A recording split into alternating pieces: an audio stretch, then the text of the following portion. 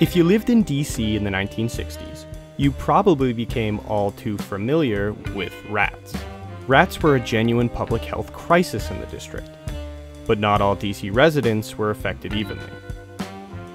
Black Washingtonians claimed that the city was neglecting rat patrols in their neighborhoods. Just one more example of how the city discriminated against its black residents.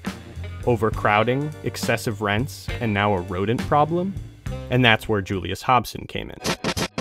Hobson was a civil rights firebrand, known for his unorthodox and confrontational tactics.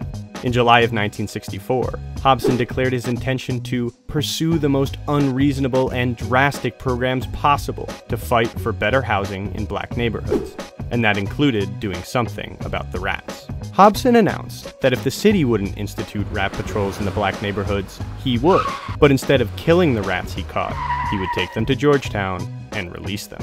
A DC problem usually is not a problem until it is a white problem, wrote one reporter, so Hobson would make it one.